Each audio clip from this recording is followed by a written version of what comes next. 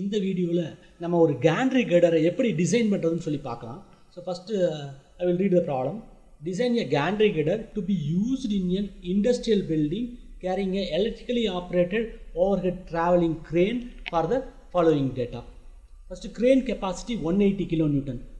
அது என்ன மீன் பண்ணுதுன்னா இந்த ஹூக்கில் மாட்ட போகிற மேக்ஸிமம் வெயிட் எவ்வளோன்னு சொல்லிட்டாங்க 180 kN. Self weight of the crane girder excluding trolley. crane girderங்கிறது இதுதான் crane girder. அதனுடைய வெயிட்டு எவ்வளோன்னு சொல்லிட்டாங்க 150 kN. எது இல்லாமன்னு சொல்லிட்டாங்க கிராப் ஆர் ட்ராலி அரேஞ்ச்மெண்ட் இல்லாமன்னு சொல்லிட்டாங்க. ஓகேவா? Self weight of the trolley electric motor hook extra 40 kN. So அப்போ இந்த கிராபுக்கு இன்னொரு பேர் தான் ட்ராலி. இது electric motor rope arrangement hook இந்த வெயிட்டெல்லாம் சேர்த்து எவ்வளோன்ட்டாங்க 40 kN சொல்லிட்டாங்க. Approximate minimum approach of the crane hook to the gantry girder எவ்வளோன்னு சொல்லிட்டாங்க 1.2 மீட்டர். இந்த கிராப் ஆர் ட்ராலி டிரான்ஸ்வர்ஸாக இப்படி மூவ் ஆகும்.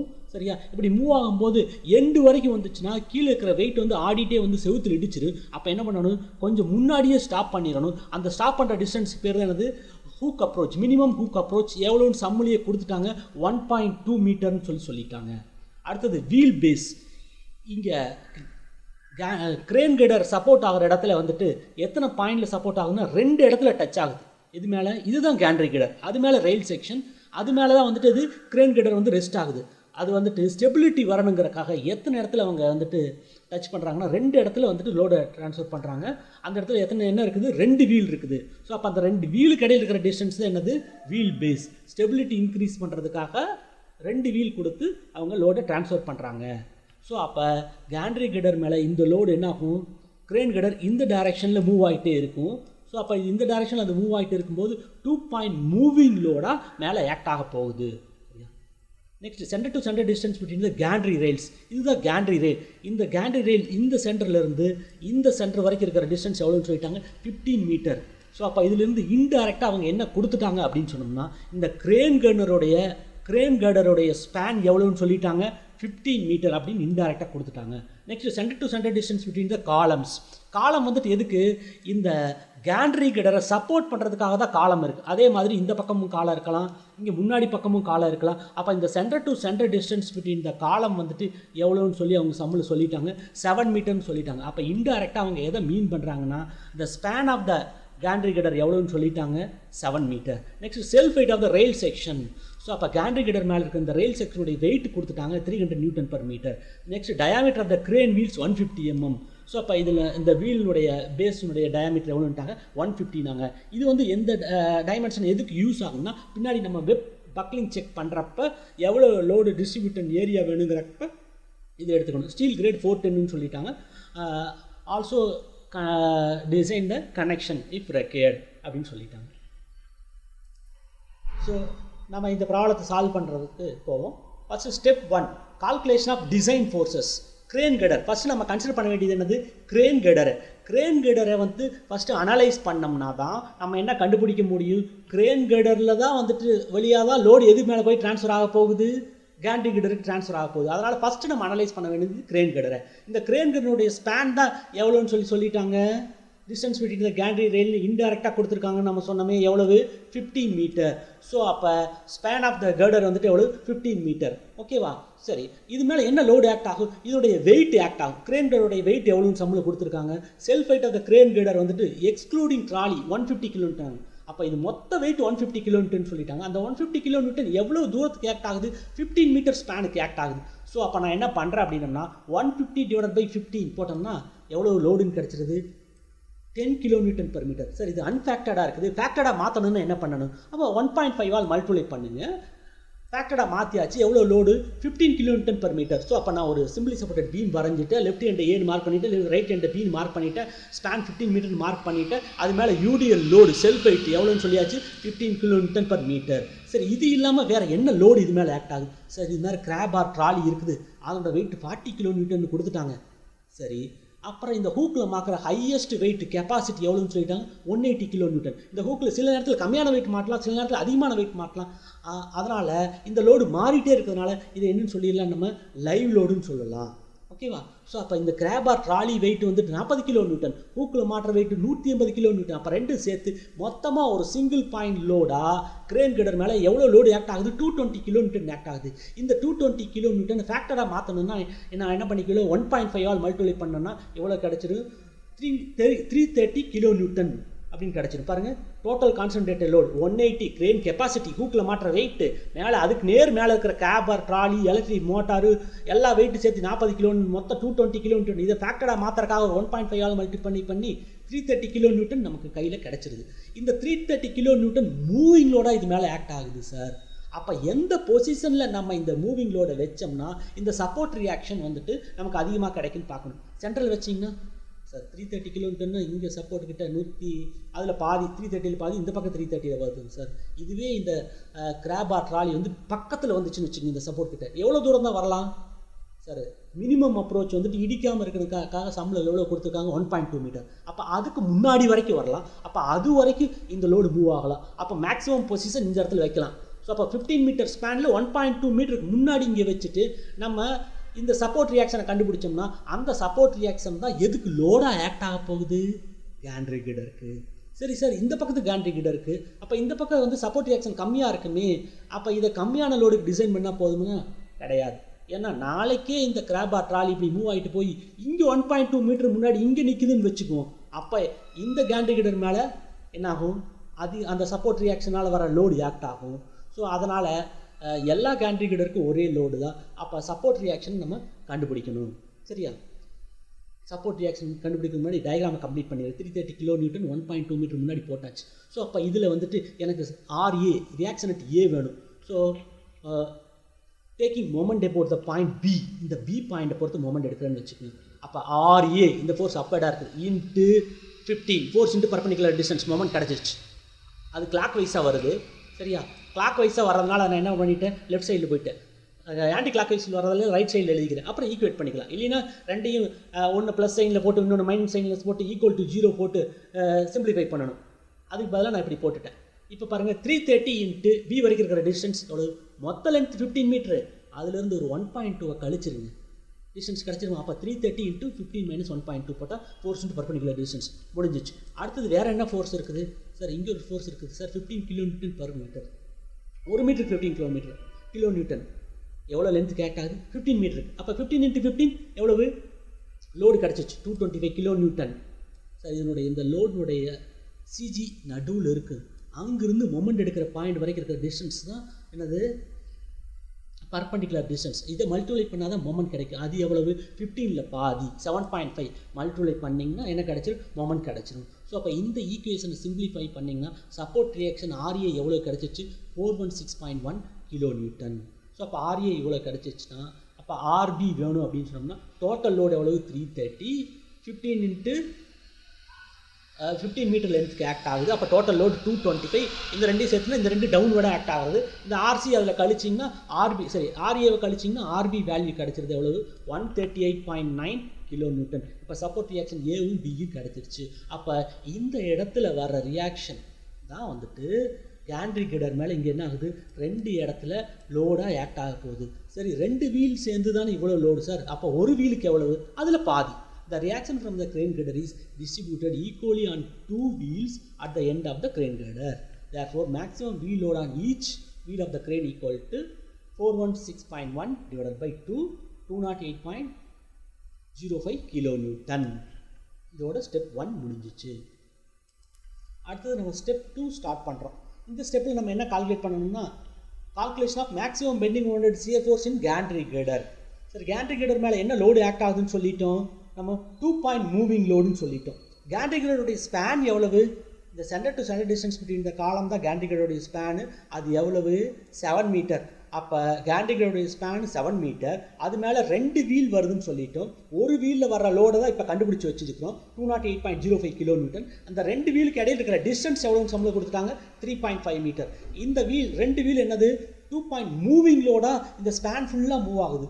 அப்போ நம்ம என்ன பண்ணணும்? இந்த ரெண்டு வீலை எந்த பொசிஷனில் வச்சா மேக்ஸிமம் பெண்டிங் மூமெண்ட் gantry girderல கிடைக்கும், எந்த பொசிஷனில் வச்சா மேக்ஸிமம் shear force gantry girderல கிடைக்கும் கண்டுபிடிச்சி அந்த மேக்ஸிமம் பெண்டிங் மூமெண்ட்டு அந்த மேக்ஸிமம் shear forceக்கு தான் நீங்கள் என்ன பண்ணணும்? gantry girder டிசைன் பண்ணணும். ஸோ அப்போ எந்த பொசிஷனில் வச்சா மேக்ஸிமம் பெண்டிங் மூமெண்ட் கிடைக்கும் அப்படிங்கிறதுக்கு ஒரு ஐடியா இருக்குது. நம்ம ஒவ்வொன்றா பார்ப்போம் பாருங்க. First consists of the maximum moment caused by the moving wheel loads on the gantry girder and self weight of the gantry girder. இது வந்து லைவ் லோடு தான். ஏன்னா அந்த 2 பாயிண்ட் மூவிங் லோடுங்கிறது லைவ் லோடு. இது இல்லாமல் செல்ஃப் வெயிட்டையும் சேர்த்துக்கணும். நான் ரெண்டுக்கு தனித்தனியாக பெண்டிங் மூமெண்ட் கண்டுபிடிச்சி ரெண்டையும் ஆட் பண்ணிக்குவேன். சரியா? The calculation of maximum bending moment due to wheel loads and self weight of the girder has been done separately because calculation of impact load and bending moment due to it involves live load only. So அப்போ அந்த moving load தான் impact எஃபெக்டுக்காக sudden percent நம்ம increase பண்ணிக்குவோம். அதனால் self வெயிட்டுக்கு தனியாக கண்டுபிடிச்சிக்கோங்க, இந்த live லோடுக்கு தனியாக கண்டுபிடிச்சிக்கோங்க. Live லோடுங்கிறது moving load. சரியா? ஸோ இப்போ நான் டயக்ராம் வரையினேன். என்னுடைய ஸ்பேன் எவ்வளவு? 7 மீட்டர். Span 7 metre. சரி, இது மேலே ஃபஸ்ட்டு யூடிஎலாக செல்ஃப் வெயிட் ஆக்ட் ஆகுமே, அதுக்கு என்ன சார் பண்ணுறது? Assume the self weight of the gantry girder as 2 kN/மீட்டர். சரியா? gantry girder வெயிட் 2 kN/மீட்டர்னு வச்சுட்டேன். ஸோ அப்போ அது வந்துட்டு எவ்வளோ லோடு? 2000 Nm/மீட்டர். இது மேலே என்ன இருக்குது? ரெயில் செக்ஷன் இருக்குது. பாருங்கள், gantry girder மேலே ரெயில் செக்ஷன் இருக்குதா? இதனோட வெயிட் எவ்வளோன்னு சம்பளம் கொடுத்தாங்க? 300.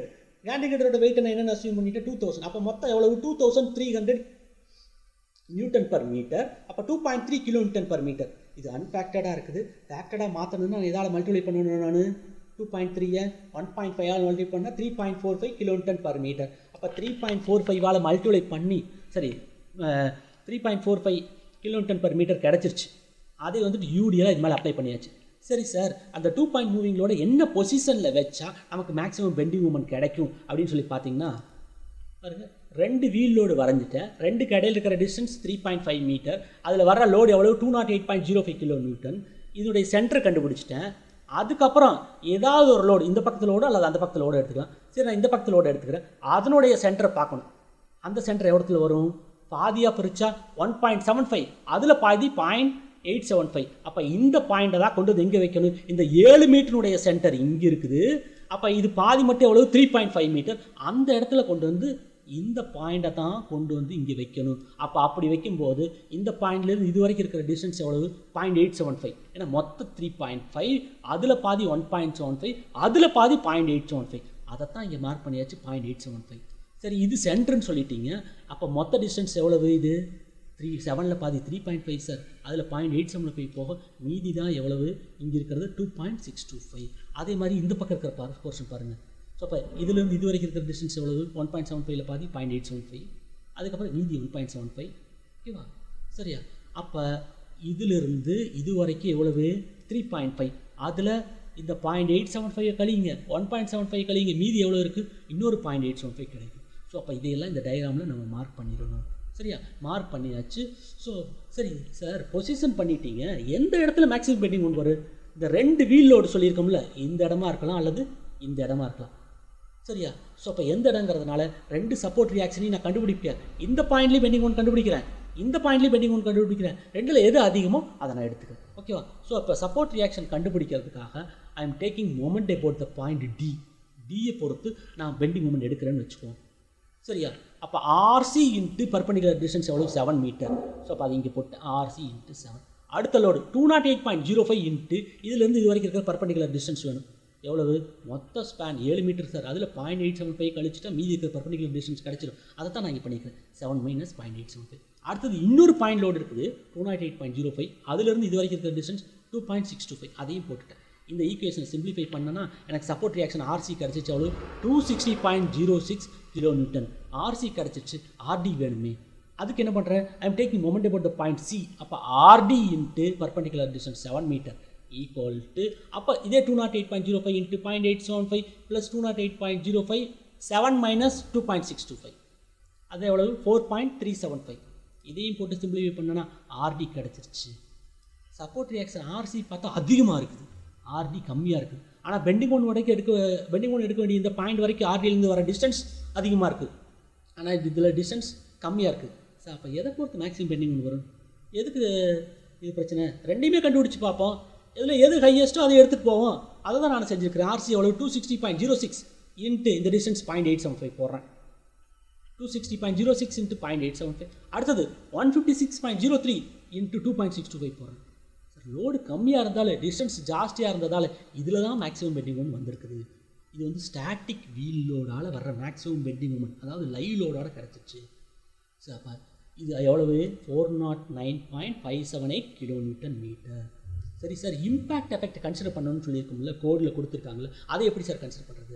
அப்போ இந்த ஸ்டாட்டிக் வீலில் சடன் பர்சன்டேஜ் இன்க்ரீஸ் பண்ணிட்டோம்னா இம்பேக்ட் எஃபெக்ட் அது அக்கௌண்ட் பண்ணிடுது. ஸோ அப்போ எலக்ட்ரிக்கலி ஆப்ரேட்டட்னா எவ்வளோ ஆட் பண்ணிக்கணும்? 25% ஆட் பண்ணிக்கணும். சரியா? ஸோ அப்போ இதை 1.25 மல்டிப்ளை பண்ணிக்கலாம், அல்லது இதே 0.25 இந்த வேல்யூ கண்டுபிடிச்சு அதோட சம் பண்ணி டோட்டல் மொமெண்ட்டை கூட கண்டுபிடிச்சிக்கலாம். அது எவ்வளோ வருது? 511.968. சரி, இது மேனுவலி ஆப்ரேட்டட் கிரேன் எக்ஸாம்பிள் கொடுத்துட்டு நான் எப்படி சார் சம்ம போடுறது? 25%க்கு பதிலாக எவ்வளோ எடுத்துக்க? 10% எடுத்துக்க, அவ்வளோதான். சரி, இப்போ நம்ம கண்டுபிடிச்ச பெண்டிங் மூமெண்ட் வந்துட்டு வெறும் இந்த மூவிங் லோடால் மட்டும்தான், செல்ஃப் வெயிட்னு கூட ஆக்ட் ஆகுது இல்லை, இது யூடிஎல்லாக இருக்குது இல்லை 7 மீட்டர் ஸ்பேனுக்கு, இதனால் என்ன சார் பெண்டிங் மூமெண்ட் வரும்? அதை நீங்கள் கண்டுபிடிக்கவே இல்லையே. அதையும் கண்டுபிடிச்சிருப்போம். என்ன ஃபார்முலா? WL²/8 போட்டு கண்டுபிடிச்சி அதோட ஆட் பண்ணியிருப்போம். W எவ்வளவு? 3.45, L எவ்வளவு? 7. ஸோ அப்போ 3.45 × L²/8 அந்த பெண்டிங் மூமெண்ட் நீ கண்டுபிடிச்சிட்டு 21.13. அதை இந்த பெண்டிங் மூமெண்டோட ஆட் பண்ணுறேன், டோட்டல் பெண்டிங் மூமெண்ட் கண்டுபிடிச்சிட்டு எவ்வளவு? 533.09 kilometre metre. Sir, bending moment கண்டுபிடிச்சிட்டிங்க, maximum bending moment. அப்போ இந்த பெண்டிங் மூமெண்ட்டுக்கு தான் நீங்கள் டிசைன் பண்ண போகிறீங்க கேண்ட்ரி கிடர். சரி, சியர் ஃபோர்ஸ் எவ்வளோ சார் வரும்? அதையும் கண்டுபிடிச்சிருவோம். அதுலேயும் மூவிங் லோடு இருக்கும்ல, அது எந்த பொசிஷனில் வைக்கலாம் அப்படின்னு சொன்னோம்னா ரொம்ப ஈஸி. சரியா? அந்த பொசிஷன் என்னங்கிறது பாருங்கள், நான் டயக்ராம்லேயும் காட்டுறேன் பாருங்கள். செல்ஃப் வெயிட் இதில் மார்க் பண்ணலை, ஒரு வீலை கொண்டு போய் எது மேலேயே வச்சுட்டேன், சப்போர்ட் சி மேலேயே வச்சுட்டேன். அப்போ தானே மேக்ஸிமம் ரியாக்ஷன் ஆர்சியில் கிடைக்கும். ஸோ அப்போ இந்த ரெண்டுக்கு இடையில் இருக்கிற கேப்பு 3.5 மீட்டர். இப்போ ஆர்சி வேல்யூ எப்படி சார் கண்டுபிடிக்கிறது? Taking moment about the point D. அப்போ ஆர்சி × 7 = 208.08 × 7. 208.08 இந்த டிஸ்டன்ஸ் தானே வேணும். 7 - 3.5 எவ்வளவு? 3.5. இந்த ஈக்குவேஷன் சிம்பிளிஃபை பண்ணிங்கன்னா சப்போர்ட் ரியாக்ஷன் ஈஸியாக கிடச்சிச்சு. எவ்வளவு? 312.075 கிலோமீட்டர். இது வந்துட்டு மூவிங் லோடால் மட்டும்தான், செல்ஃப் வெயிட்டால் நான் என்ன கண்டுபிடிக்கலையே. செல்ஃப் வெயிட் எவ்வளோன்னு சொல்லிட்டு நம்ம கால்குலேட் பண்ணி வச்சுருக்கிறோம், 3.45 kN/m. ஸோ அப்போ WL/2 அதான் ஃபார்முலா. 3.45 × 7 டோட்டல் லோடு வந்துடும். இந்த பக்கம் பாதி போகும், அந்த பக்கம் பாதி போகும், அதனால தான் /2. 3.45 × 7/2 போட்டிங்கன்னா அதனால் வர சியர் ஃபோர்ஸ் கிடச்சிருச்சு. சப்போர்ட் ரியாக்ஷன் தான் சியர் ஃபோர்ஸு. அப்போ அதை இதோட ஆட் பண்ணி டோட்டல் ஷியர் ஃபோர்ஸ் கண்டுபிடிச்சாச்சு. எவ்வளவு? 324.15 கிலோமீட்டர். ஸோ அப்போ மேக்ஸிமம் பெண்டிங் மூமெண்ட்னு கண்டுபிடிச்சிட்டேன் 533.09. மேக்ஸிமம் ஷியர் ஃபோர்ஸும் கண்டுபிடிச்சிட்டேன் 324.15 கிலோமீட்டர். இதுக்கு தான் நம்ம கேண்ட்ரி கிடரை டிசைன் பண்ணணும். அடுத்து ஸ்டெப் 3. இதில் நம்ம லேட்ரல் ஃபோர்ஸஸ் எவ்வளோ ஆக்ட் ஆகுதுன்னு சொல்லி கண்டுபிடிக்கலாம். லேட்ரல் ஃபோர்ஸஸ் எப்படி சார் லேட்ரல் ஃபோர்ஸஸ் வரும்? இது வரைக்கும் நீங்கள் பார்த்தது என்னது? வெர்டிக்கல் லோடு, வீல் லோடுனால வந்து லேட்ரல் ஃபோர்ஸ் எப்படி சார் இதில் டெவலப் ஆகும் அப்படின்னு சொல்லி பார்த்தீங்கன்னா பாருங்கள், இந்த டயக்ராமுக்கு வர்றேன். இது பாருங்கள், இந்த கிராப் பார் ட்ராலி இப்படி மூவ் ஆகிட்டே வருது இல்லை லேட்ரல் டைரக்ஷனில். ஸோ அப்போ sudden start R sudden stop of the graph bar trolley will induce a lateral force in the gantry கிடர். So அப்போ இந்த ரெண்டு வீல் லோடு வழியாக எப்படி வெர்டிக்கல் லோடு வந்துச்சோ அதே மாதிரி என்ன லோடும் கூட வரும், ஹரிசாண்டல் லோடும் வரும். ஸோ அப்போ அந்த ஹரிசாண்டல் லோடை நம்ம கால்குலேட் பண்ணது தான் இந்த ஸ்டெப்போடைய நோக்கம். ஸோ அப்போ வெர்டிக்கலாக இந்த எப்படி 3.5 மீட்டர் கேப்பில் வீல் பேஸில் 2 லோடு ஆக்ட் ஆகுதோ அதே பாயிண்டில் ஹரிசாண்டல் லோடு வருது. அந்த ஹரிசாண்டல் லோடு வர்றதுனால தான் நம்ம எப்பவுமே என்ன பண்ணுறோம், கம்ப்ரஷன் ஃப்ளாஞ்ச் வந்துட்டு என்ன ஆகிடக்கூடாது, அதனால வந்துட்டு டில்ட் ஆகிடக்கூடாது அப்படின்னு சொல்லிட்டு we are reinforcing the compression flange by using the inverted channel section. So அப்போ இப்படி ஒரு ஃபோர்ஸ் வருது, இதில் வெர்டிகலாகவும் வருது. அப்போ என்ன ஆயிடுச்சு, மேஜர் ஆக்சிஸ் பெண்டிங்கும் வருது, மைனர் ஆக்சிஸ் பெண்டிங்கும் வருது. ஓகேவா? ஸோ அதனால் the member subjected to biaxial பெண்டிங்க்கு best example என்னென்னா கேண்ட்ரி கிடர் தான். இப்போ இப்படி லேட்டரல் ஃபோர்ஸ் வந்துட்டு இப்படி வந்ததுனால நம்ம பெண்ட் பண்ணுறதுக்காக வேண்டி சேனல் இப்படி வச்சா சீக்கிரமாக பெண்ட் பண்ணிடுவாங்க. ஸோ அப்போ அதனுடைய மேஜர் ஆக்சிஸ் வந்துட்டு அந்த ஃபோர்ஸை ரெசிஸ்ட் பண்ணிட்டுன்னு சொல்லிட்டு தான் இதை இன்வெர்ட்டடாக தலைகளாக நான் அப்படி வச்சுருக்கிறேன். அப்போ அதனுடைய ஆக்சிஸ் வழியாக தான் இந்த லோடு ஆக்ட் ஆகும். அப்போ என்ன பண்ணணும், இது மேஜர் ஆக்சிஸை பொறுத்து இந்த இதை பெண்ட் பண்ணணும், அப்போ கஷ்டப்படும். அதுக்காக வேண்டி தான் நான் இன்வெர்டட் சேனல் செக்ஷனை இங்கே யூஸ் பண்ணிக்கிறேன். சரி, எப்படி சார் லேட்டரல் ஃபோர்ஸை கால்குலேட் பண்ணுறது? எல்லாமே sudden percentage of the load தான். சரியா? அதுவும் நம்ம கோட்லேயே கொடுத்துட்டாங்க. lateral force transfers to the rail எவ்வளவு? 10% of the weight of the craft and weight lifted. எதுக்காக weight of the craft graph and wait lifted சொல்லியிருக்காங்க. Weight of the graph R trolley அதோட wait வந்துட்டு எவ்வளோன்னா 40 kN. வெயிட் லிஃப்டட் ஹூக்கில் மாற்ற maximum wait 180. அப்போ ரெண்டையும் சேர்த்துணுமே எவ்வளோ 220 kN. So இதனுடைய sudden start R stop ஆகுனால தான் லேட்டரல் ஃபோர்ஸ் டெவலப் ஆகிறதுனால அதில் சடன் பர்சன்டேஜ் எடுத்துக்கணும்னு சொல்லிட்டாங்க. அதுதான் எவ்வளோன்னு சொல்லிட்டாங்க 10%. ஸோ அப்போ 0.1 × 220 போட்டோம்னா 22 kN. இது அன்ஃபேக்டடாக இருக்குது. ஃபேக்டடாக மாத்திரக்காக 1.5 ஆல் மல்டிப்ளை பண்ணுற 33 kN. அப்போ 2 வீலுக்கு 33 kN, ஒரு வீலுக்கு எவ்வளவு? ஏன்னா 2 வீலு இப்போ ஹரிசாண்டலாக தான் இப்படி ஆக்ட் ஆகுது. எவ்வளவு? 16.5. சரி சார், இப்போ இதனால் எவ்வளோ மொமெண்ட் வருதுன்னு எப்படி கண்டுபிடிப்பீங்க? ரொம்ப சிம்பிள், பை ப்ரொபோர்ஷன் ஈஸியாக கண்டுபிடிச்சாலும். அதுக்காக வேண்டி தான் நான் அங்கே என்ன பண்ணேன், வெர்டிக்கல் லோடுனால நான் கால்குலேட் பண்ணும்போது பெண்டிங் மூமெண்ட் என்ன பண்ணேன், செல்ஃப் வெயிட்டுக்கு தனியாக கண்டுபிடிச்சிக்கிட்டேன், வீல் லோடு தனியாக கண்டுபிடிச்சிட்டேன். அந்த வீல் லோடு வெர்டிக்கலாக 2 வீல் லோடு எப்படி இருந்துச்சோ அதே இடத்துல தான் எதுவும் இருக்குது, ஹரிசாண்டலாக 2 வீல் லோடு இருக்குது. சரியா? அதை வச்சு ப்ரொபோர்ஷனில் ஈஸியாக போட போகிறேன். இங்கே பாருங்கள், maximum horizontal reaction due to lateral force by proportion at C. சரியா? சி பாயிண்டில் 208.05 kN வரும்போது ஆர்சியில் சப்போர்ட் ரியாக்ஷன் எவ்வளவு? 260.06. இப்போ 208.05க்கு வேல்யூ எவ்வளவு? 260.06னா அப்போ 16.5க்கு எவ்வளவு? எப்படி சார் 208.05க்கு 26? பாருங்கள், டயக்ராமில் நீங்களே பாருங்கள். 208.05 kN இங்கே ஆக்ட் ஆகுது. ஓகேவா? ஸோ அப்போ அதுக்கு சப்போர்ட் ரியாக்ஷன் ஆர்சி எவ்வளவு? 260. அப்போ இங்கே 208.5 வெர்டிக்கலாக இப்படி ஆக்ட் ஆகும்போது இங்கே சப்போர்ட் ரியாக்ஷன் எவ்வளோன்னா, அதே இப்படி ஹரிசாண்டலாக ஆக்ட் ஆகும்போது சப்போர்ட் ரியாக்ஷன் அதுக்கு பெர்பெண்டிகுலராக ஆப்போசிட்டாக அப்படி இருக்குது. எவ்வளோன்னா அதே பை ப்ரொபோர்ஷனில் கண்டுபிடிச்சிடலாமில்ல, அப்படி ஈஸியாக கண்டுபிடிச்சி போகலாம். மேக்ஸிமம் பெண்டிங் உண்டு, மேக்ஸிமம் ஷியர் ஃபோர்ஸ் எல்லாமே. அதுக்காக வேண்டி தான் நான் லைவ் லோடுக்கு தனியாக கண்டுபிடிச்சேன். சரியா? 208.05 260 16.5க்கு எவ்வளோ வந்துச்சு? 20.62 kN சப்போர்ட் ரியாக்ஷன். ஸோ அப்போ மொத்தமாக எவ்வளோ லோடு வந்து ரியாக்ட் ஆகுது? 33 kN. ஆர்சியில் மட்டும் இவ்வளோ வந்துச்சுன்னா ஆர்டியில் எவ்வளவு? அப்போ 33லேருந்து அதை கழி. Horizontal reaction at lateral force at D. So அப்போ சி பாயிண்டில் எவ்வளவு? டி பாயிண்டில் எவ்வளவு? டி பாயிண்டில் எவ்வளவுன்னா 12.375 kN. ஓகே, அடுத்தது maximum bending moment due to lateral load by proportion. சரியா? 208.05 kN நம்ம சொன்னோம்ல, அந்த 208.05 kN கொடுக்கும்போது மேக்ஸிமம் பெண்டிங் மொமெண்ட் எவ்வளோ வந்துச்சு? 409.578. இம்பேக்ட் சேர்த்தக்கூடாது, அந்த வீல் லோடுக்கு மட்டும் எவ்வளவோ அதுதான் 409.578. எதுக்கு? லோடு 208.05க்கு. அப்போ 16.5க்கு வந்து ரொம்ப ஈஸி. எவ்வளோ லேட்டரல் மொமெண்ட்டு? 32.48 kN. ஸோ அப்போ இதைத்தான் எது தாங்கணும்? கம்ப்ரஷன் ஃப்ளாஞ்ச் மட்டும்தான் தாங்கணும். ஏன்னா கம்ப்ரஷன் ஃப்ளாஞ்சில் தான் இந்த லோடு ஆக்ட் ஆகுது, டோட்டல் பீமுக்கு கிடையாது. சரியா? ஸோ அதனால தான் கம்ப்ரஷன் ஃப்ளாஞ்சை ஸ்ட்ரென்தன் பண்ணுறதுக்காக வேண்டி மேலே என்ன வச்சுருக்கிறேன்? சேனல் வச்சுருக்கேன். Maximum shear force due to lateral load by proportion.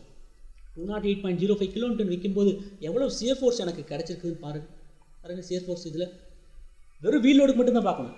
இது total shear force self wait சேர்த்தி 312.075. அப்போ 208.05க்கு இவ்வளவுனா 16.5க்கு எவ்வளவு? 24.375. சரியா? ஸோ அப்போ பெண்டிங் மொமெண்ட், சியர் ஃபோர்ஸ் எல்லாமே கண்டுபிடிச்சாச்சு. சரி சார், இப்போ அடுத்தது செக்ஷனை எப்படி செலக்ட் பண்ணுறது? செக்ஷனை செலக்ட் பண்ணுறதுக்கு ஒரு ரஃப்பான ஐடியா. சரியா? இது ஒரு தம்ப் ரூல் தான். அப்ராக்சிமேட் டெப்த் எவ்வளோ வரும்னா ஸ்பேன் பை 12. ஸ்பேன் 7 மீட்டருங்காட்டி 7 × 10³ போட்டால் 583 வருது. அரௌண்ட் ஒரு 600 mm டெப்த் இருக்க மாதிரி ஏதாவது ஒரு செக்ஷன் நான் செலக்ட் பண்ணிக்கலாம். விட்டு எவ்வளோ இருக்க மாதிரி செலக்ட் பண்ணிக்கலாம்னு பார்த்தா L/30 பார்த்தோம்னா L வந்துட்டு 7 × 10³ divided by 30 போட்டால் 233 வருது. ஒரு 250 கொஞ்சம் ஸ்ட்ராங்காகவே இருக்கட்டும். 300 mm. ஏன்னா தப்பாக போச்சுன்னா சாட்டிஸ்ஃபை ஆகலைன்னா மறுபடியும் ஃபஸ்ட்டு செலக்ட் பண்ணுற மாதிரி வந்துடும். அதனால் 300 mm விட்டு இருக்க மாதிரி எடுத்துக்கலாம் அப்படின்னு சொல்லிட்டு பார்த்தேன். சரி, அதுக்கு மாதிரி நான் என்ன பண்ணுறேன், செக்ஷன் மாடலஸ் தெரிஞ்சால் தானே சார் நீங்கள் எடுப்பீங்க. செக்ஷன் மாடலஸ் வேணாலும் கண்டுபிடிப்போம். M/I = F/Y. அப்போ M = F × Z. Z வேணா M/F. M/F அது எதுக்கு சார் 1.4? இங்கே வந்து லேட்ரலாக வந்துட்டு வேறு மொமெண்ட் வருது. அது இல்லாத இந்த பீம் வந்துட்டு ப்ராக்டிக்கலாக பார்த்தோம் என்னது, லேட்ரலி அன்சப்போர்ட்டட் பீம். ஸோ அப்போ இந்த எஃபெக்டெல்லாம் கன்சிடர் பண்ணுறதுக்காக இதை கொஞ்சம் அதிகப்படுத்தி எடுத்துக்கலான்னு சொல்லிட்டு எலாஸ்டிக் செக்ஷன் மாடல்ஸ் எவ்வளோ 1.4 டைம்ஸ் 40% இன்க்ரீஸ் பண்ணால் இவ்வளோ வேல்யூ. இந்த இதுக்கு கிட்டத்தட்ட இருக்க மாதிரி செக்ஷன் நம்ம செலக்ட் பண்ணணும். சரியா? ஸோ சார் நம்ம போய் பார்த்தோம்னா செக்ஷன்ஸ் எப்படி தான் இருக்குது. ஐ செக்ஷனுக்கு தனியாக ப்ராப்பர்ட்டிஸ் கொடுத்துருக்காங்க, சேனலுக்கு தனியாக கொடுத்துருக்காங்க. நம்ம IS 800 பேஜ் நம்பர் 138. ஆனால் ரெண்டும் சேர்ந்து இல்லை, வேறு வழியே கிடையாது. அதுக்கு நீங்கள் தான் கண்டுபிடிச்சாகணும். ரோல்டு செக்ஷனுக்கு தனித்தனியாக இருக்கும், ஆனால் பில்டப் செக்ஷனுக்கு இருக்காது, நீங்கள் தான் கண்டுபிடிக்கணும். ஸோ அதனால் இப்போ இந்த 2 செக்ஷனை யூஸ் பண்ணலான்னு முடிவு பண்ணிட்டேன். ஏன்னா டெப்த்து அதே 600 கிட்ட வர மாதிரி breadth 300 mm வர மாதிரி நானே 2 செக்ஷன் செலக்ட் பண்ணிவிட்டு அந்த செக்ஷன் எப்படி யூஸ் பண்ணுன்னு சொல்லிட்டேன். ஐ செக்ஷன் மேலே சேனல் இப்படி கவுத்து வைக்கிற மாதிரி வச்சாச்சு. ஓகேவா? சரியா? அதனுடைய area, thickness of the flange, thickness of the web, with of the flange, moment of inertia, overall depth, moment of inertia, minor axis, root radius, சிஒய்ஒய்னா என்ன? சேனல் செக்ஷனை இப்படி யூஸ் பண்ணுற மாதிரி வச்சுருப்பாங்க. இந்த ஆக்சிஸ் பொறுத்து சிமெட்ரிக்கலாக இருக்குது, ஒன்றும் பிரச்சனை இல்லை. இந்த ஆக்சிஸ் பொறுத்து அன்சிமெட்ரிக்கலாக இருக்கிறதுனால அப்போ இங்கிருந்து இது வரைக்கும் இருக்கிற அந்த சிஜி டிஸ்டன்ஸ் தான் சிஒய்ஒய். அது எவ்வளவு? 23.6 mm. இதையும் ஸ்டீல் டேபிளில் இருந்து நம்ம பார்த்து எழுதிக்கலாம். சரியா? அடுத்தது moment of inertia of the gantry கிடர் எப்படி கண்டுபிடிக்கணும் அப்படிங்கிறத நம்ம ஸ்டெப் 5ல் பார்க்கலாம். சரி, ஃபஸ்ட்டு வந்துட்டு இந்த பில்டப் செக்ஷனுக்கு நம்ம என்ன லொக்கேட் பண்ணணும்? சிஜி லொக்கேட் பண்ணணும். சரியா? சிஜி எங்கேருந்து இருக்க மாதிரி நான் எடுத்துக்கிறேன். The distance of the neutral aux of the build up section from the extreme fire of the compression flange. டாப்லேருந்து எவ்வளோ தூரத்தில் அப்படின்னு நான் கண்டுபிடிக்கிறதுக்காக வைக்கிறேன். சரியா? ஸோ அப்போ அதுக்கு என்ன formula? Some of AY by some of ஏ. சரியா? ஸோ அப்போ இங்கே நம்ம 2 செக்ஷன் தான் இருக்குது. ஒரு ஐ செக்ஷன், இன்னொன்று என்னது? Channel section. ஓகேவா? ஸோ அப்போ ஃபஸ்ட்டு வந்துட்டு ஏ வந்துட்டு எவ்வளோ இருக்குது? 17038. எதனுடைய ஏ 17038ங்கிறது? Area of the I section 17038. ஏ போட்டாச்சு. ஒய் பார்னா என்னது? ஒய் பார் வந்துட்டு இங்கே இந்த ஐ செக்ஷனுடைய சென்டர்லேருந்து டாப் கம்ப்ரஷன் ஃப்ளாஞ்ச் வரைக்கும் இருக்கிற டிஸ்டன்ஸ் போடணும். இதனுடைய மொத்த டெப்த் எவ்வளவு? 600. 600ல் பாதி 300 ப்ளஸ் இதனுடைய thickness of the web of the channel section எவ்வளவு? இங்கே மார்க் பண்ணி வச்சுட்டு படமாக வரைஞ்சி 7.6. அப்போ 300 + 7.6.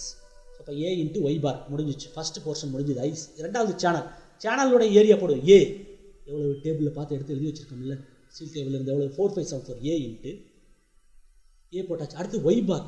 இந்த சேனல் வந்துட்டு சார் இப்படி இல்லாமல் நீங்கள் எப்படி வச்சுருக்கிறீங்க? கவுத்து வச்சுருக்கிறீங்க இப்படி. ஸோ அப்போ இப்படி இருக்கும்போது இதோடைய சிஜி இங்கிருந்து எவ்வளோ தூரத்தில் இருக்குது? 23.6. இப்போ கவுத்து வச்சாலும் டாப்லேருந்து அது எவ்வளோ தூரத்தில் தான் இருக்கும்? 23.6ல் தான் இருக்கும். சரியா? ஸோ அப்போ A into Y bar divided by இந்த ஏ ப்ளஸ் இந்த ஏ, சம் ஆஃப் ஏ முடிஞ்சிச்சு. ஸோ இதை சிம்பிளிஃபை பண்ணிங்கன்னா ஒய் பார் டிஸ்டன்ஸ் கழிச்சிச்சு எவ்வளோ? 247.59 mm. ஸோ அப்போ டாப்லேருந்து பாருங்கள், இந்த க்ரீன் கலரில் மார்க் பண்ணிவிட்டு டாப்லேருந்து இந்த CG of the overall section வரைக்கும் இருக்கிற டிஸ்டன்ஸ் 247.59 mm. சரியா? இப்போ சிஜி வந்துட்டு நம்ம கண்டுபிடிச்சிட்டேன். இந்த ஆக்சிஸ் பொறுத்து பிரச்சனை இல்லை, ஒய் ஆக்சிஸ். ஏன்னா சிமெட்ரியாக இருக்குது, நடுவில் வரும்னு சொல்லி போயிட்டே இருக்கலாம். இப்போ வந்து அன்சிமெட்ரிக்காக இருக்கிறதுனால இப்படி கண்டுபிடிச்சேன். ஓகே, அடுத்தது I will calculate the cross moment of inertia of the build up section. சரி, அப்போ கிராஸ் மொமெண்ட் ஆஃப் இனர்ஷியா வேணும்னா ஐக்கு தனியாக கண்டுபிடிக்கணும், சேனலுக்கு தனியாக கண்டுபிடிச்சி 2 ஆட் பண்ணணும். ஸோ அப்போ நான் இதுக்கு என்ன தியரம் யூஸ் பண்ண போகிறேன்னா பேரலல் ஆக்சிஸ் தியரம் நான் யூஸ் பண்ண போகிறேன். ஓகேவா? பேரலல் ஆக்சிஸ் தியரம் என்ன சொல்லுது? Formula IG + AH². ஃபஸ்ட்டு வந்துட்டு நம்ம என்ன எடுத்துக்குவோம்? ஐ செக்ஷன் எடுத்துக்குவோம். ஐ செக்ஷனுடைய ஓன் சென்ட்ராய்டல் ஆக்சிஸ், இந்த ஜட்ஜட் ஆக்சிஸை பொறுத்து மொமெண்ட் ஆஃப் இனர்ஷியா வேணும்னு சொன்னோம்னா இங்கே இருக்குது ஐஜி பாருங்கள் 10619.5 × 10⁴ mm⁴. நம்ம ஸ்டீல் டேபிள்லேருந்து எடுத்து ஐஜி போட்டாச்சு. ப்ளஸ் என்ன போடணும்? AH². சரியா? ஐஜி போட்டாச்சு. ஏ எவ்வளவு? Area of the section 17038. I section தான் இப்போ பேசிகிட்டு இருக்கிறோம். இப்போ 170. ஏ போட்டாச்சு. ஹச் வேணுமே சார். ஹச்சுங்கிறது என்ன டிஸ்டன்ஸு? நம்ம கன்சிடர் பண்ணியிருக்கிற செக்ஷனுடைய சென்டர்லேருந்து இதுதான் அந்த செக்ஷனுடைய சென்டர். அப்போ இங்கேருந்து அது 300 தூரத்தில் இருக்குது, இங்கே 300. அதிலிருந்து ஓவரால் செக்ஷன் எது? இதுதான் ஜட்ஜட். அது வரைக்கும் இருக்கிற இந்த டிஸ்டன்ஸ் தான் வேணும், அதுதான் ஹச். அதனுடைய ஸ்கொயர்ட் போடணும். சரி சார், அப்போ இதை எப்படி கண்டுபிடிக்கலாம்? இங்கிருந்து இந்த அவுட்ரு வரைக்கும் இருக்கிற டிஸ்டன்ஸ் எவ்வளவு அப்படின்னு சொல்லி பார்த்தீங்கன்னா இது 300 ப்ளஸ் இந்த thickness of the web of the channel எவ்வளவு? 7.6. அப்போ எவ்வளவு? 307.6. அந்த 307.6லிருந்து எதை கழிச்சிடணும்? இந்த 247.59 டாப்லேருந்து இது வரைக்கும் இருக்கிற டிஸ்டன்ஸ் கழிச்சா மீதி கிடச்சிருமா? அதை தான் நான் இங்கே பண்ணிக்கிறேன். 307.6 - 247.59 ஸ்கொயர் AH² முடிஞ்சது. இப்போ ஐ செக்ஷன் காலம் முடிஞ்சிச்சு. அடுத்தது எந்த செக்ஷனுக்கு நான் போடணும்? Channel section. சேனல் செக்ஷனுக்கு வந்துட்டு இப்படி தான் வந்துட்டு ஸ்டீல் டேபிளில் கொடுத்துருப்பாங்க. இது அங்கே ஜட்ஜட் ஆக்சிஸ், இது ஒய் ஆக்சிஸாக இருக்குது. இப்போ நம்ம திருப்பி வச்சுட்டதுனால மாற்றி எடுக்கணும். ஐஜி எடுக்கும்போது ஞாபகமாக மாற்றி எடுக்கணும். நான் கரெக்டாக எடுத்துருக்கேனான்னு பாருங்கள். 310.8 × 10⁴ போட்டுருக்க ஐஜி கரெக்டாக பாருங்கள். இங்கே பாருங்கள், ஒய்ன்னு அங்கே இருந்தது தான் இங்கே என்ன ஆயிடுச்சு? நான் சேனலை திருப்பி வச்சுருக்கிறதுனால IX or IZ ஆயிடுச்சு. ஸோ அதனால தான் ஐஜி எவ்வளவு? 310.8 × 10⁴ plus AH². Area of the channel section பாருங்கள் எவ்வளவு? 456. ஏ போட்டாச்சு. அடுத்தது ஹச்சுங்கிறது என்னன்னு நம்ம சொல்லிக்கிறோம். அந்த இண்டிவிஜுவல் செக்ஷனுடைய சிஜி எங்கே இருக்குது? அது இந்த டாப்பில் இருந்து இது வரைக்கும் அந்த டிஸ்டன்ஸ் எவ்வளோ 23.6. ஸோ அப்போ இண்டிவிஜுவல் செக்ஷனுடைய சிஜி தான் இந்த க்ரீனில் நான் மார்க் பண்ணிக்கிறேன். அதுக்கும் ஓவரால் சிஜி இருக்குது எங்கே, இங்கே இந்த ரெண்டுக்கு இடையில் இருக்கிற இந்த டிஸ்டன்ஸ் தான் என்னது, இங்கே ஹச்சு. சரியா? அப்போ இந்த டிஸ்டன்ஸ் இங்கிருந்து இது வரைக்கும் எவ்வளவு 247.59. அதில் இந்த 23.6 கழிச்சிட்டோம்னா மீதி கரெக்டாக கிடச்சிருமா? ஸோ அதை தான் நான் இங்கே பண்ணிக்கிறேன். 247.59 மைனஸ் 23.6 அது ஹச் ஸ்கொயர். கால்குலேட்டரில் மறக்காமல் இதை அடிச்சிடும். இது மொத்தமாக அடிச்சிங்கன்னா moment of inertia of the cross section கிடச்சிச்சு. ஓகேவா? அடுத்தது ஐஒய் கிராஸ் மொமெண்ட் ஆஃப் இனர்ஷியா போட்டு ஒய் ஆக்சிஸ். ஒய் ஆக்சிஸ் பொறுத்து பார்த்தோம்னா இந்த செக்ஷன் எப்படி இருக்குது, சிமெட்ரிக்கலாக இருக்குது. அதனால் நம்ம என்ன பண்ணிக்கலாம், ஐஒய் ஆஃப் த பீம் சேனலுக்கு போகும்போது சேனல் என்ன பண்ணிவிட்டு திருப்பி வச்சுட்டேன். அப்போ என்ன போடுறோன்னு இந்த இடத்துல இங்கே ஐஒய்யாக இருக்கலாம், ஆனால் சேனலை திருப்பி வச்சுட்டதுனால நம்ம எதைத்தான் நான் இந்த இடத்துல நான் போடணும், ஐ ஜெட்டு. ஓகேவா? இந்த ஐஒய் ஆஃப் த பீமை போட்டிருக்கலாம் பாருங்கள். சிமெட்ரிக்கலாக இருக்கிறதுனால தான் ஆட் பண்ண முடியுது, இன்னும் ஆட் பண்ண முடியாது. 4702.5 இதுக்கு அப்படியே போட்டலாம். இது வந்து திருப்பி வச்சுருக்கிறதுனால இதைத்தான் போடணும். அதனால தான் போன தடவை மாற்றி இதை யூஸ் பண்ணேன். இப்போ இதை மாற்றி யூஸ் பண்ணணும். ஒய்க்கு ஜெட்டை யூஸ் பண்ணணும், ஜெட்டுக்கு ஒய்யை யூஸ் பண்ணணும். சரியா? ஸோ அப்போ போட்டுட்டு ரெண்டு ஆட் பண்ணிடலாம். ஏன்னா இது சிமெட்ரிக், இதுக்கு சிஜி லொக்கேட் பண்ணோம்னா இந்த இடத்துலையே தான் வரும். இது கண்டுபிடிக்கவே வேண்டியது இல்லை ஐஒய் ஆக்சிஸ்க்கு. அதனால் ஈஸியாக பண்ணியாச்சு. இப்போ எலாஸ்டிக் செக்ஷன் மேலஸ் வேணும். Z equal to I by Y என்ன தான் போடணும், நம்ம ஒய் மேக்ஸ் தான் போடணும். Y maths. சரி சார், இப்போ ஓவரால் செக்ஷனுக்கு டாப்லேருந்து ஹைட் கண்டுபிடிச்சிருக்கீங்க 247.59. அப்போ பாட்டத்துலேருந்து எவ்வளோ ஹைட்டுன்னு நீங்கள் பார்த்தீங்கன்னா தான் இந்த ரெண்டில் எது ஹையஸ்ட்டோ அதைத்தான் நீங்கள் என்னென்னு போடணுங்க, ஒய் மேக்ஸ்ன்னு போடணும். செக்ஷன் சிமெட்ரிக்கலாக இருந்ததுன்னா பாதி டிஸ்டன்ஸு அது ஈஸியாக போட்டுருவீங்க. அப்போ டோட்டல் எவ்வளவு, இது 600 மேலே ஒரு 7.6. அப்போ 600 + 7.6 மைனஸ் 247.59 கழிச்சோன்னா அதுதான் அதிகமாக இருக்குது. அதனால் அதை கீழே போட்டாச்சு. ஐஜெட் வேல்யூ நம்ம ஆல்ரெடி இங்கே கண்டுபிடிச்சி வச்சுருக்கிறோம். அந்த வேல்யூ கொண்டு வந்து இங்கே நான் பயன்படுத்திட்டேன். சரியா? ஸோ அப்போ எலாஸ்டிக் செக்ஷன் மாடுலஸ்ன்னு கிடச்சிருச்சு. ஸோ இப்போ எலாஸ்டிக் ப்ராப்பர்ட்டிஸ் கண்டுபிடிச்சிட்டோம். பிளாஸ்டிக் ப்ராப்பர்ட்டிஸ் வேறு வழி இல்லை, நம்மளே தான் கண்டுபிடிச்சி ஆகணும். சரியா? ஸோ அப்போ அதுக்கு ஒரு பேசிக் அசம்ஷன் என்ன நான் வச்சுக்கிட்டேன்னா, இக்னோரிங் த ஃபில்லட்ஸ். எதானே சார் இக்னோரிங் த ஃபில்லட்? நான் இதை வந்துட்டு ஒரு ரெக்டாங்குலர்னு அப்படியே ஃபுல்லாக ரெக்டாங்குலாக எடுத்துக்குவேன். இப்படி ஃபுல் ரெக்டாங்குலாக எடுத்துக்குவேன் சார். அப்படி எடுக்கும்போது இந்த இடத்துல நீங்கள் வந்துட்டு இப்படி கார்னராக இப்படி வர இடத்துல இப்படி கொஞ்சோண்டு போர்ஷன் நீங்கள் ஆட் பண்ணாமல் விட்டுட்டீங்க அப்படின்னு நீங்கள் சொல்கிறீங்க. நீங்கள் சொல்கிறது என் காதில் விழுகுது. இந்த இடத்துல வந்துட்டு எப்படி முடியுது, இப்படி முடியறதுல நான் எப்படி எடுத்துக்குவேன், இப்படி எடுத்துக்குவேன். இங்கே கொஞ்சோண்டு போர்ஷனை நான் எடுக்காமல் விட்டுறேன். இந்த இடத்துல என்ன பண்ணிடுறேன், சேர்த்து எடுத்துக்கிறேன். கரெக்டாக இல்லையா? ரெக்டாங்குலராக எடுக்கும்போது இந்த இடத்துல சேர்த்து எடுத்துக்கிட்டேன் டோ போர்ஷனில். இங்கே ரூட் ரேடியஸில் என்ன பண்ணிடுறேன், விட்டுறேன். ஸோ அப்போ கூட்டி கழித்து பார்த்தா கணக்கு எப்படி வந்துடும், கரெக்டாக வந்துடும்.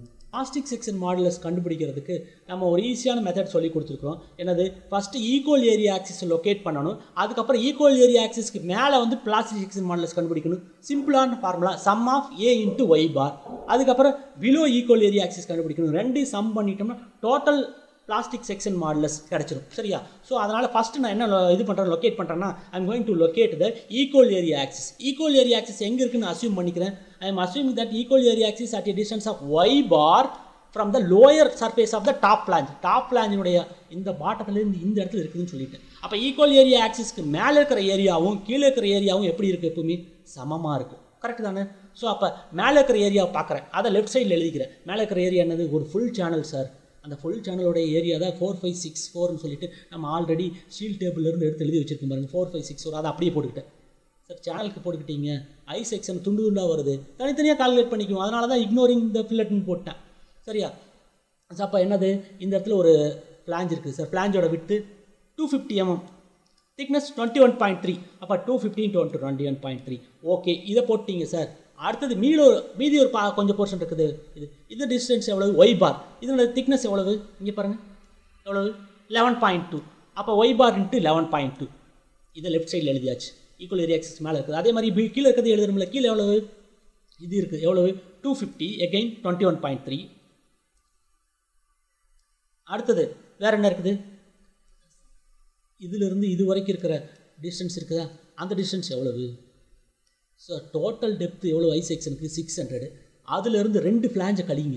2 ஃப்ளாஞ்ச் எவ்வளோ, ஒரு ஃப்ளாஞ்சோடைய திக்னஸ் 21.3. 2 ஃப்ளாஞ்சை கழிச்சிட்டு மீதி வந்துட்டு எவ்வளோ வரும், இங்கிருந்து இது வரைக்கும் வரும். அதில் ஒய் பார் கழிச்சிட்டிங்கன்னா இந்த மீதி இருக்கிற உனக்கு தேவையான டிஸ்டன்ஸ் வந்துருச்சா, மைனஸ் ஒய் பார். y1 பார்னு வச்சுட்டேன்.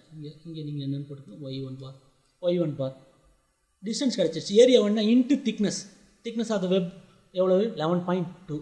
ஸோ அப்போ இதை மல்டிப்ளை பண்ணியாச்சு. ஸோ அப்போ இதில் இந்த பக்கம் ஒய்ன்னு இருக்குது, இங்கேயும் ஒய்ன்னு இருக்குது. இதை சிம்பிளிஃபை பண்ணிங்கன்னா இந்த ஈக்குவேஷனில் ஈஸியாக y1 பார் கிடச்சிருச்சு. உங்களுக்கு வேல்யூ எவ்வளவு 74.95 mm. ஸோ அப்போ இதனுடைய டெப்த் எவ்வளவு 74.95. ஈக்குவல் ஏரியா ஆக்சிஸை நம்ம லொக்கேட் பண்ணியாச்சு. அப்போ என்ன அர்த்தம், மேலே இருக்கிற ஏரியாவும் கீழே இருக்கிற ஏரியாவும் சமமாக இருக்கும். சரியா? இப்போ நான் என்ன கண்டுபிடிக்கணும், பிளாஸ்டிக் செக்ஷன் மாடல்ஸ் கண்டுபிடிக்கணும்.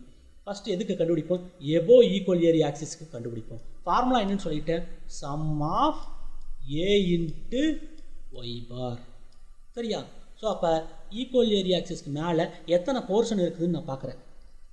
மேலே என்ன இருக்குது, பாதி ஐ செக்ஷன் இருக்குது, முழு சேனல் செக்ஷன் இருக்குது. ஸோ அப்போ முழு சேனல் செக்ஷனை 2 பார்ட்டாக பிரிச்சுட்டு, ஃபஸ்ட்டு இது பார்ட் 1, அடுத்தது இந்த ஃப்ளாஞ்ச் 2 பார்ட் 2, இந்த ஐ செக்ஷனுடைய டாப் ஃப்ளாஞ்சை பார்ட் 3, வெப் போர்ஷனை 4, 4 போர்ஷனாக பிரிச்சுட்டேன். அதனால் இங்கே எத்தனை ஈக்குவேஷன் இருக்குது, எத்தனை பார்ட் இருக்குது இந்த ஈக்குவேஷனில் கால்குலேட் பண்ணுறதுல 4. ஃபஸ்ட்டு ஒன்றுக்கு ஃபஸ்ட்டு கால்குலேட் பண்ணுவோம். ஃபார்முலா என்ன, ஏ இன்ட்டு ஒய் பாரா. இந்த போர்ஷன் மட்டும் பாருங்கள் எவ்வளோ டெப்த் இருக்குது, 300. திக்னஸ் எவ்வளவு 7.6. அப்போ 300 × 7.6 போட்டால் ஏரியா கிடச்சிச்சா, 300 × 7.6 ஏரியா வந்துடுச்சு. சரியா? கூட என்ன போடணும் நான், ஒய் பார். அப்போ ஒய் பாருங்கிறது எங்கேருந்து டிஸ்டன்ஸு, நான் கன்சிடர் பண்ண போர்ஷனுடைய சென்டர் பார்க்கணும். அந்த சென்டர் இங்கே இருக்குது பார்த்தியா. அப்போ அந்த சென்டர்லேருந்து ஈக்குவல் ஏரியா ஆக்சிஸ் வரைக்கும் இருக்கிற டிஸ்டன்ஸ் தான் என்னது, ஒய் பார். ஸோ அப்போ ஈக்குவல் ஏரியா ஆக்சிஸ் வந்துட்டு நம்ம எப்படி கண்டுபிடிச்சிருக்கோம், 74.95 டிஸ்டன்ஸ் இந்த பாட்டத்துலேருந்து. அப்போ அது கூட நான் இதனுடைய திக்னஸ் எவ்வளவு பாருங்கள் 21.3, அதையும் ஆட் பண்ணுங்கள், இங்கே மேலே போயிருவீங்க. அதுக்கு மேலே எவ்வளோ ஆட் பண்ணணும், இந்த திக்னஸ் வெப்போட திக்னஸ் எவ்வளவு 7.6, அதில் பாதி ஆட் பண்ணணும். அதை தான் நான் செஞ்சுக்கிறேன். 74.95 ப்ளஸ் 21.3. அதுக்கப்புறம் எவ்வளோ போடணும், இந்த இடத்துல இருந்து இங்கே வரைக்கும் கொஞ்சோண்டு தூரம் தானே, எவ்வளவு வெப் திக்னஸில் பாதி 7.6/2 A into Y bar. Portion 1க்கு முடிஞ்சிச்சா, அடுத்து போர்ஷன் 2க்கு வரேன். போர்ஷன் 2 இந்த பக்கம் ஒன்று இருக்குது, இந்த பக்கம் ஒன்று இருக்குது. சரியா? அதனால் 2 நம்பர்ஸ் இருக்கிறதுனால 2 இன்ட்டுன்னு ஸ்டார்ட் பண்ணுறேன். சரியா? இதனுடைய டெப்த்து வேணும், டெப்த் இன்ட்டு திக்னஸ் போடணும். டெப்த் எவ்வளவு 90.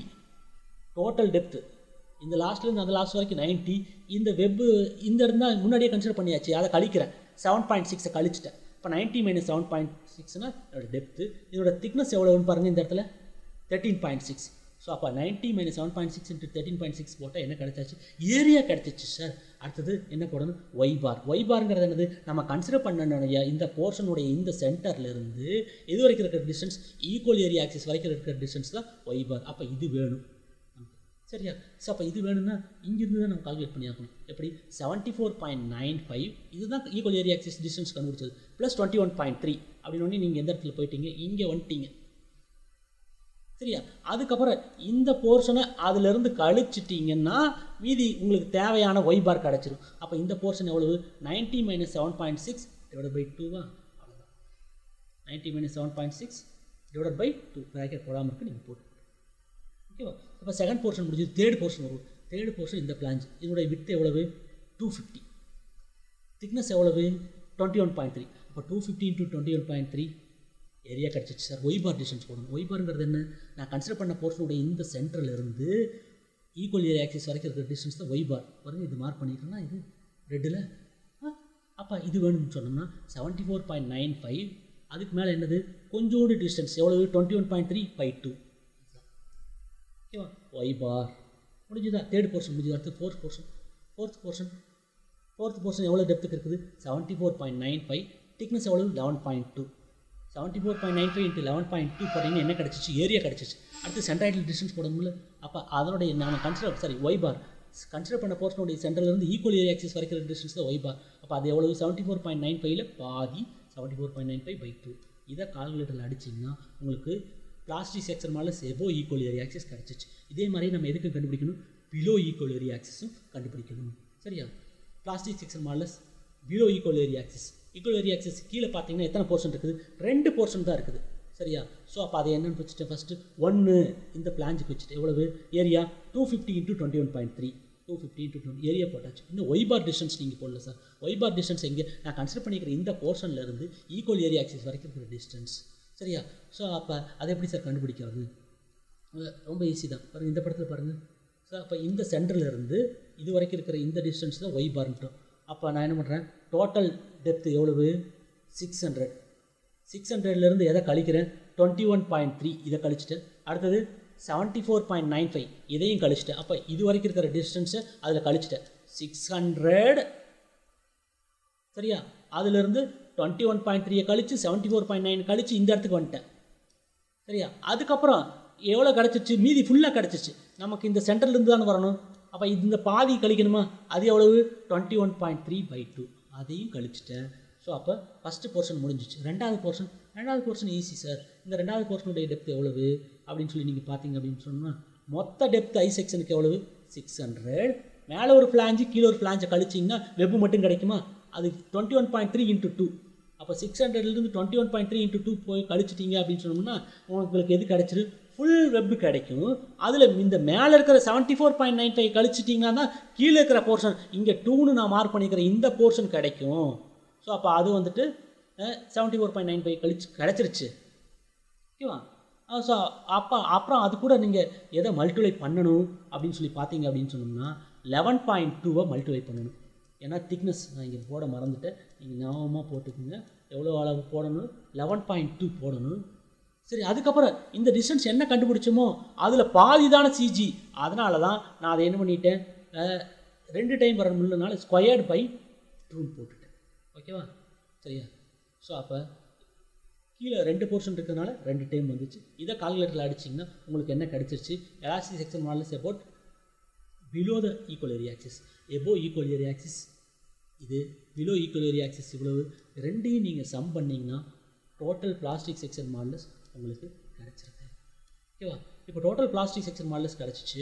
இது வந்து டோட்டல் செக்ஷனுக்கு சார். கம்ப்ரஷன் பிளாஞ்ச் மட்டும். கம்ப்ரஷன் பிளாஞ்சுன்னா எதை மட்டும்தான் நீங்கள் எடுக்கணும்? இந்த ஐ செக்ஷனுடைய டாப் பிளாஞ்சு கம்ப்ரஷன் பிளாஞ்சை ரீஇன்ஃபோர்ஸ் பண்ணுறதுக்காக சேனல் வச்சுருக்கனால இதே எடுக்கணும். எதுக்காக சார்? இதுக்கு மட்டும் தனியாக கண்டுபிடிக்கணும். ஏன்னா லேட்ரலாக வர்ற இந்த மொமெண்ட்டை, வெர்டிக்கலாக வர்ற மொமெண்ட்டை மேஜர் ஆக்சிஸ் தாங்குது. லேட்ரலாக வர மொமெண்ட்டு எங்கே தான் வருது? டாப் பிளாஞ்சில் தான் வருது. ஸோ அப்போ கம்ப்ரஷன் பிளாஞ்சில் தான் வருது. அப்போ கம்ப்ரஷன் பிளாஞ்சு தான் அதை தாங்க போகுது. அப்போ அந்த போர்ஷனை மட்டும் கட் பண்ணி எடுத்து இது ப்ளஸ் இந்த சேனல், அதுக்கு மட்டும் நீ என்ன கண்டுபிடிச்சிக்கணும்? பிளாஸ்டிக் செக்ஷன் மாடல்ஸ் கண்டுபிடிக்கணும். அதை தான் அந்த மொமெண்ட்டை ரெசிஸ்ட் பண்ண போகுது. ஸோ அதை உங்களுக்கு புரியறதுக்காக அதை மட்டும் கட் பண்ணிவிட்டு தலைகளாக திருப்பி வரைஞ்சிட்டேன். இதுதான் என்னது? ஐ செக்ஷன் இப்படி போகுது, சேனல் இப்படி இருக்குது, திருப்பி வரைஞ்சிட்டேன் உங்களுக்கு புரியறதுக்காக. இப்போ இந்த செக்ஷனுக்கு ஈக்குவல் ஏரியா ஆக்சிஸ் லொக்கேட் பண்ணணுமா? ஏன்னா இதுக்கு வந்துட்டு எப்படி லோடு ஆக்ட் ஆகுது? இப்படி லோடு ஆக்ட் ஆகுது. அப்போ ரெசிஸ்ட் பண்ணுறது இது இப்படி தான் ரெசிஸ்ட் பண்ணுது. அப்போ பெண்ட் ஆகிற ஆக்சிஸ் இது. சரியா? அதுக்காக அதை பொறுத்து தேவையான போர்ஷனை மட்டும் இங்கே நான் வரைஞ்சிட்டேன். சரியா? ஈக்குவல் ஏரியா ஆக்சிஸ் நடு சென்டரில் வந்துடுச்சு சார். இப்போ நம்ம ஈக்குவல் ஏரியா ஆக்சிஸ்க்கு மேலே கண்டுபிடிச்சி கீழேயும் கண்டுபிடிச்சி ஆட் பண்ணணும் சார். மேலேயும் கீழேயும் சிமெட்ரிக்காக தான் இருக்குது. அப்போ மேலே கண்டுபிடிச்சி × 2 போட்டுக்கலாம்ல. ரொம்ப ஈஸி. அதை தான் நான் பண்ணிக்கிறேன். ஒவ்வொரு டேமுக்கு போடப்போ என்ன போட்டுட்டேன்? × 2 போட்டுட்டேன். நீங்கள் அதுக்கு பதிலாக மொத்தமாக 2 போட்டு கூட கண்டுபிடிச்சிக்கலாம். சரி, இப்போ ஃபஸ்ட்டு போர்ஷன் நான் எதை கண்டுபிடிக்கிறேன்? 125 நான் ஒன்று போட்டுருக்கேன். அது என்ன 125? இதுதான் போர்ஷன் 1. இது இங்கே பாருங்கள், மொத்த டெப்த் இது எவ்வளவு? 250 compression பிளாஞ்ச் of the I section. அதில் பாதி எவ்வளவு? 125. இப்போ 125 இன்ட்டு அதனோட திக்னஸ் எவ்வளவு? 21.3. ஏரியா கிடச்சிச்சா? 125 × 21.3 ஏரியா கிடச்சிச்சு. சென்ட்ராய்டல் டிஸ்டன்ஸ் இப்போ இந்த போர்ஷன் கன்சிடர் பண்ண போர்ஷனுடைய சென்டர்லேருந்து ஈக்குவல் ஏரியா ஆக்சிஸ் வரைக்கும் இருக்கிற டிஸ்டன்ஸ் தான் ஒய் பார். அப்போ அது எவ்வளவு? 125/2 போட்டோன்னா A × ஒய் பார் முடிஞ்சிச்சா? இது மேலே இருக்க கீழே இருக்கிறதுனால × 2. ஸோ அப்போ ஃபஸ்ட்டு போர்ஷன் முடிஞ்சிச்சு. செகண்ட் போர்ஷன் வரேன். செகண்ட் போர்ஷன் வந்துட்டு எதை கன்சிடர் பண்ணிக்கிறேன் அப்படின்னு சொன்னீங்க அப்படின்னு பார்த்தீங்கன்னா பாருங்கள், நான் இதோட பிரிச்சுட்டேன் பாருங்கள். கரெக்டாக நான் பிரித்த போர்ஷன் பாருங்கள். இதோட பிரிச்சுட்டு இந்த போர்ஷன் மட்டும் எடுத்துகிட்டு தனியாக ஷேர் பண்ணிக்கிறேன் வேறு கலரில். தெரியுதா இல்லையா? சரி, அப்போ இதனுடைய ஏரியா கண்டுபிடிக்கணுமா? × ஒய் பார் தான் போடணும். ஏரியா வேணும் எவ்வளவு? மொத்தம் இதனுடைய டெப்த் எவ்வளவு? 300. 300ல் பாதி 150 சார். அந்த 150ல் இது வேறு கழிஞ்சிருதே சார். அப்போ அதனுடைய திக்னஸ் எவ்வளவு? 13.6. அதை கழிச்சிடறேன். 150 - 13.6 லென்த்து கிடச்சிச்சு. இன்ட்டு இதோட திக்னஸ் எவ்வளவு? 7.6 போட்டோன்னா என்ன கிடச்சாச்சு? எனக்கு ஏரியா கிடச்சாச்சு. கூட நான் என்ன மல்டிப்ளை பண்ணணும்? Centroidal distance. சென்ட்ராய்டல் டிஸ்டன்ஸ் நான் கன்சிடர் பண்ணிக்கிற போர்ஷனுடைய சென்டர்லேருந்து ஈக்குவல் ஏரியா ஆக்சிஸ் வரைக்கும் இருக்கிற டிஸ்டன்ஸ் அது எவ்வளோன்னு தான் சொல்லிவிட்டு 150 - 13.6 அதில் பாதி அது 150 minus 13.6 whole divided by 2. ஓகேவா? ஸோ அப்போ செகண்ட் போர்ஷன் முடிஞ்சிச்சு. அடுத்து தேர்ட் போர்ஷன் மேலே இருக்கிற ஃப்ளாஞ்சு தான். இதோட விட்டு எவ்வளவு 90 mm, இதோட திக்னஸ் எவ்வளவு 13.6. அப்போ 90 into 13.6 போட்டால் ஏரியா கிடச்சிச்சு. அப்போ சென்ட்ரல் டிஸ்டன்ஸ் வேணும்னா அதனுடைய சென்ட்ரல்லேருந்து ஈக்குவல் ஏரியா ஆக்சிஸ் வரைக்கும் இருக்கிற டிஸ்டன்ஸ் அதை தான் நான் இங்கே என்ன பண்ணிவிட்டு ஒய் பார்னு மார்க் பண்ணிக்கிறேன். அப்போ அது ஈஸியாக கண்டுபிடிச்சிடலாமே. இங்கிருந்து மேலே வரைக்கும் இருக்கிற டிஸ்டன்ஸ் எவ்வளவு 300 பாதி 150. இது வந்துட்டு இதில் கொஞ்சோண்டு கழிக்கணும் சார். கொஞ்சோண்டுன்னா எவ்வளவு, இந்த திக்னஸில் பாதி எவ்வளவு 13.6ல் பாதி. அதை தான் நான் இங்கே பண்ணிக்கிறேன். 150 minus 13.6 by 2. இது மேலே ஒன்று இருக்குது, கீழே இருக்கிறதுனால into 2. சரியா? இதை கால்குலேட்டர் அடிச்சிங்கன்னா we can get the plastic section modulus of the compression flange about y axis. சரியா? இது வெர்டிகலாக இருக்கிறது y axis. உங்களுக்கு புரியறதுக்காக நான் திருப்பி வச்சு இதில் நான் கண்டுபிடிச்சிருக்கேன். ஸோ ஒரு வழியாக பிளாஸ்டிக் செக்ஷன் மாடலஸ் கண்டுபிடிச்சி ஸ்டெப் 5 முடிச்சாச்சு. அடுத்தது கிளாசிஃபிகேஷன் ஆஃப் த செக்ஷன். சரியா? செக்ஷனை கிளாஸிஃபை பண்ணணும் நான். சரியா? செக்ஷனை கிளாஸிஃபை பண்ணணும் அப்படின்னு ஒன்று we have to refer table 2 page number 18 of IS 800. சரி, டேபிள் 2 பேஜ் நம்பர் 18 வந்தால் limiting with to thickness ratio இருக்குது. ரோல்டு செக்ஷனுக்கு இருக்குது, வெல்டட் செக்ஷனுக்கு இருக்குது. நம்ம எதை சார் பார்க்குறது? நம்ம யூஸ் பண்ணுறது ரோல்டு செக்ஷன் தான், ஐ செக்ஷன் சேனல் செக்ஷன் தான். ஆனால் அந்த ரெண்டையும் சேர்த்து ஜாயின் பண்ணி தான் நீ யூஸ் பண்ணுற. அப்போ எதில் பார்த்துக்கோ, வெல்டட் செக்ஷனில் பார்த்துக்கோ. அப்போ நம்ம பார்க்க வேண்டியது என்னது, B/TF ratio, outstanding element of the compression flange. சரியா? பி எடுக்கும்போது ஐ செக்ஷனுக்கு எப்படி எடுக்கணும்னு நீங்கள் பார்த்தீங்கன்னா எவ்வளவு, இந்த பிரெத் ஆஃப் த ஃப்ளாஞ்சில் பாதி, கம்ப்ரஷன் ஃப்ளாஞ்சுனா இங்கே இதில் பாதி. ஸோ அப்போ நமக்கு வந்துட்டு எவ்வளவு இந்த சம்மில் அப்படின்னு சொன்னோம்னா breadth of the flange 250 mm. கரெக்டாக இல்லையா? பாருங்கள், இது 250. இப்போ 250ல் பாதி. சரியா? பி கிடச்சிருச்சு. Divided by thickness of the flange எவ்வளவு 21.3. அதை போட்டிங்கன்னா 5.86 தான் ரேஷியோ வருது. நம்ம பார்த்தா லிமிட் டேபிள் 2ல் என்னது கொடுத்துட்டாங்க, 8.4 எப்சிலான். எப்சிலான்ங்கிறது yield stress ratio. நம்ம யூஸ் பண்ணுறது FE 410 கிரேட். அதுக்கு வந்து ஈல்டு ஸ்ட்ரென்த் எவ்வளோ 250. ஸோ அப்போ 250/250 பவர் ஸ்கொயர் ரூட், பவர் 1/2 அர்த்தம், ஸ்கொயர் ரூட் அர்த்தம். ஸோ அப்போ எவ்வளவு வேல்யூ எப்சிலான் 1. ஸோ அப்போ 8.4 எப்சிலான், 8.4 எப்சிலான்னா எப்சிலான் 1 8.4 விட இது கம்மியாக இருக்குது. அதனால் outstanding flange of the I section வந்துட்டு எப்படி தான் இருக்குது, பிளாஸ்டிக் வந்துருச்சு. சரி, இதே மாதிரி சேனலுக்கு நம்ம பார்க்கணும்ல. சேனலில் அவுட்ஸ்டாண்டிங்னா எவ்வளவு நீட்டிகிட்டு இருக்கிறது, என்னது நீட்டிகிட்டு இருக்கிறது இந்த போர்ஷன் தான் நீட்டிகிட்டு இருக்குது சார். அப்போ இதனுடைய டெப்த் எவ்வளவு 90 mm. சரியா? 90ல் அவங்க என்ன பண்ணிக்கிறாங்க, 7.6 கழிச்சா, 7.6 எதை கழிச்சாச்சு, இந்த இதை விட்டுருங்க. மீதி இருக்கிறது நீட்டிகிட்டு இருக்கிறது இது மட்டும் தானே. 90 minus 7.6, அதனோட திக்னஸ் எவ்வளவு 13.6. இப்போ 90 minus 7.6 டிவைடட் பை 13.6 போட்டிங்க அப்படின்னு சொன்னோம்னா 90 minus 7.6 போட்டால் 82.4, அது டிவைட் பை 13.6 போட்டால் ரேஷியோ வந்து 6.05. இதுவும் அவுட்ஸ்டாண்டிங் எலிமெண்ட், அதுக்கும் 8.4 விட கம்மியாக தான் இருக்குது. ஸோ அப்போ அதுவும் என்னென்னு வந்துருச்சு, பிளாஸ்டிக். சரி சார், இதே மாதிரி வெப்பையும் நான் கிளாஸிஃபை பண்ணணும்ல. அப்போ வெப்பையும் பார்த்தோம்னா நம்ம கிளாஸிஃபை பண்ணணும்னு சொல்லி பார்த்தோம்னா வெப் என்னது, இதிலிருந்து இந்த ஹைட் பார்க்கணும். இந்த ஹைட் எவ்வளவு அப்படின்னா ஓவரால் டெப்த் 600, மேலே ஒரு 21.3, கீழே ஒரு 21.3. இந்த ரூட் ரேடியஸையும் சேர்த்து கழிக்கணும். அதையும் கழிச்சிட்டு இருந்தால் ரொம்ப டைம் ஆகும். அதனால் நான் வந்துட்டு அது இல்லாமல் கால்குலேஷன் போடுறேன். பாருங்கள், 600 minus 2 times 21.3 divide by thickness of the web போட்டோம்னா 49.76 வருது. இது எதோட கம்மியாக இருக்குது, நியூட்ரலைஸ் அட் மிட் டெப்த்து இருக்கிற அந்த கேசஸ் பக்கத்தில் பாருங்கள் 84 எப்சிலானை விட கம்மியாக இருக்குது. ஸோ அப்போ இதுவும் பிளாஸ்டிக்னு வருது. சார் நீங்கள் தான் இன்னும் கொஞ்சம் கழிக்காம விட்டீங்களே, கழிச்சிருந்தேன்னு வச்சுக்கோங்க. ஒருவேளை அந்த ரூட் ரேடியஸ் 2 வருது, அதையும் இதில் கழிச்சிருந்தேன்னா இன்னும் இந்த ரேஷியோ கம்மியாக தான் போயிருக்கு. ஆல்ரெடி 84 கம்மியாக இருக்குது. இன்னும் கம்மியாக போனாலும் லெஸ் தென் 84 தான். அப்போவும் என்னென்னு தான் நீங்கள் கிளாஸிஃபை பண்ணுவீங்க, பிளாஸ்டிக்னு தான் சொல்லுவீங்க. அப்போ வெப்பும் பிளாஸ்டிக்கு, வெப்பும் பிளாஸ்டிக்கு, ஃப்ளாஞ்சும் பிளாஸ்டிக்கு. ஸோ அப்போ the entire section is classified as plastic. ஓகேவா? அடுத்தது செக் ஃபார் மொமெண்ட் கெப்பாசிட்டி. இது வந்துட்டு என்னென்னா லோக்கல் மொமெண்ட் கெப்பாசிட்டி செக் பண்ணுறது. சரியா? இதுக்கு வந்துட்டு எம்டி ஜெட் நம்ம கண்டுபிடிக்கணும். சரியா? மேஜர் ஆக்சஸ் பொறுத்து பெண்டிங்க்கு எவ்வளோ மொமெண்ட் தாங்குது நம்ம எடுத்த செக்ஷன் பார்க்கணும். அதுக்கு we have to refer the class 8.2.1.2 page number 53. MD equal to beta B ZP FI by gamma m naught, that should be less than 1.2 ZE FI by gamma m naught. ஓகேவா? So அப்போ beta B ZP FI by gamma m naught 1.2 ZE FI by gamma m naught. இதில் substitute பண்ணுறதுக்கு இந்த elastic section மாடலஸும் plastic section மாடலஸும் இல்லைன்னு சொல்லி தான் இதுக்கு முந்தின ஸ்டெப்பில் அவ்வளோ கஷ்டப்பட்டு நான் கண்டுபிடிச்சேன். இப்போ நான் சப்ஸ்டியூட் பண்ணிடுறேன். ZP ஜெட், ZE ஜெட் ரெண்டுமே கண்டுபிடிச்சி வச்சுருக்கோம்ல. ZP ஜெட் எங்கே, ZP ஜெட் ரெண்டையும் சம் பண்ணி 4767.977 யூஸ் பண்ணியிருக்கேனா பாருங்கள். 476.977, FY 250, gamma m naught table 5 page number 30 இருந்து எடுத்தோம்னா 1.1. அடுத்தது ZE elastic section modulus ZE நம்ம கண்டுபிடிச்சு வச்சேன் தேவைப்படுன்னு தான். இங்கே பாருங்கள் 3764.98 போட்டிருக்கேன். ஸோ அப்போ கண்டுபிடிச்சாச்சு, ரெண்டு வேல்யூவே கால்குலேட்டரில் அடித்து கண்டுபிடிச்சாச்சு. நியூட்டன் எம்எம்மில் வரும், டிவைட் பை 10⁶ போட்டு கிலோமீட்டர் மீட்டரில் மாற்றியாச்சு. இந்த வேல்யூ இதோட கம்மியாக வரணும். இல்லை சார் அதிகமாக வருது, அப்போ எது கம்மியோ அதை தான் எடுத்துக்கணும். அப்போ எம்டிஜெட் வேல்யூ எவ்வளவு 1026.81 கிலோ நியூட்டன் மீட்டர். ஸோ அப்போ moment capacity of the section எவ்வளவு 1026.81 கிலோ நியூட்டன் மீட்டர்.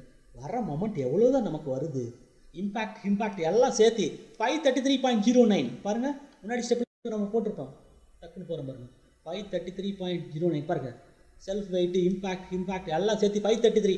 அப்போ என்னோட இது வந்துட்டு அதிகமான மொமெண்ட் தாங்குது. ஓகே, அப்போ லோக்கல் மொமெண்ட் கெப்பாசிட்டியில் செக் பண்ணதில் ஓகே ஆகிடுச்சு. இதே மாதிரி அடுத்து நான் எதையும் செக் பண்ணுறேன், moment capacity of the compression flange about Y axis.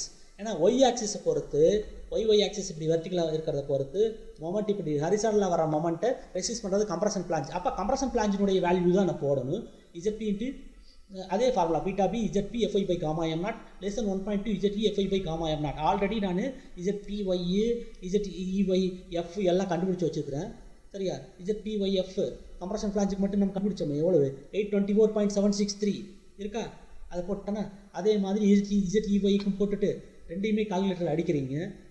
Newton எம்எம்மில் வரும், டிவைட் பை 10⁶ போடுறீங்க, கிலோ நியூட்டன் மீட்டரில் கிடைக்குது. சரியா, அப்போ இந்த வேல்யூ இதோட கம்மியாக வரணும், ஆனால் அதிகமாக வந்துடுச்சு சார். அப்போ எது கம்மியோ அதை தான் எடுத்துக்கணும், அதை தான் நான் ஹைலைட் பண்ணிவிட்டேன். இதுதான் வேல்யூ. ஸோ அப்போ கம்ப்ரஷன் ஃப்ளான்ஜ் மொமெண்ட் கண்டுபிடிச்சிட்டு இப்போ இதை யாரோ கம்பேர் பண்ண போகிறீங்க.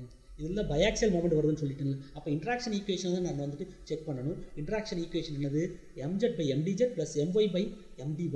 mz எவ்வளவு வர்ற மொமெண்ட்டு 533.09. இம்பாக்ட் எல்லாம் சேர்த்தி சொன்னால் இல்லையா, செல்ஃப் வெயிட்லாம் சேர்த்தி டிவைட் பை mdz எவ்வளவு 1026.81. my எவ்வளோ மொமெண்ட்டு லேட்டரலாக வருது, ஸ்டெப் 3யா ஸ்டெப் 4லையா இதில் கண்டுபிடிச்சோன்னு பாருங்கள். ஸ்டெப் 3ல் லேட்டரலாக வர மொமெண்ட் எவ்வளோன்னு சொல்லி பார்த்துருக்கோம் பாருங்கள், ரெட்டில் ஹைலைட் பண்ணி வச்சுருக்கிறேன். 32.48 கிலோமீட்டர் மீட்டர். ஹரிசாண்டலாக ஆக்ட் ஆகிற மொமெண்ட்டு லேட்டராக வருதுப்பா. சரி, அதாவது கம்ப்ரஷன் ஃப்ளான்ஜ் தான் தாங்குது. ஸோ அப்போ 32.48 divide by compression ஃப்ளான்ஜோடைய moment capacity எவ்வளோ 158.43 போட்டுட்டு கால்குலேட்டரில் அடித்தா 0.724, that is less than 1, which is safe. So இப்போ இது வரைக்கும் மட்டும் நீங்கள் செம்ம போட்டால் போது. எப்போனா லேட்டரலி சப்போர்ட்டட் பீம்னா, சார் இது லேட்டரலி அன்சப்போர்ட்டட் பீம் ஆச்சு, நீங்கள் வந்துட்டு இதோட ஸ்டாப் பண்ண முடியுமா, அப்போ ஸ்டாப் பண்ணவே முடியாது.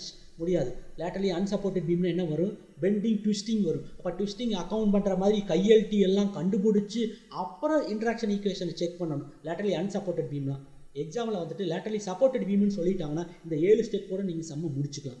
சரியா, சப்போஸ் ஒருவேளை அன்சப்போர்ட்டட் பீம்னு சொல்லிட்டாங்க அல்லது ஒன்றுமே சொல்லினாலும் அன்சப்போர்ட்டட்னு தான் அர்த்தம். அப்போ அந்த மாதிரி வரும்போது இந்த ஸ்டெப்பு வரைக்கும் நீங்கள் இப்போ நீட்டாக எழுதிட்டு அதுக்கப்புறம் டைம் பத்தாது, மீதி ஸ்டெப்ஸ் எல்லாம் வந்து ப்ரொசீஜரை மட்டும் எக்ஸாமில் எழுதி வச்சிருங்க.